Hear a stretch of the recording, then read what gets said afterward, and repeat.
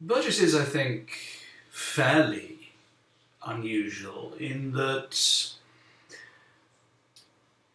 for someone coming to intellectual and political maturity in the 30s, he did not take to communism. In fact, he rejected it as he rejected fascism.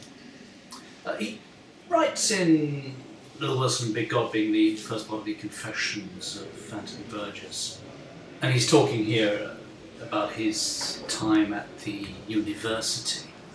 The Communist Society was by far the biggest of the university political groups, but I never belonged to it. My Catholic upbringing had left me with a conviction that a wholly materialist interpretation of history was false. There were communist parties, some of which I attended, but only because I was after a Latvian girl named Josephine Wolfson.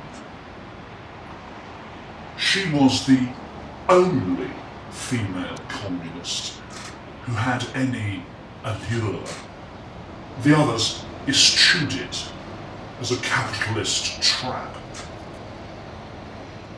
I was not really anything but a Catholic liberal humanist with tendencies to anarchism.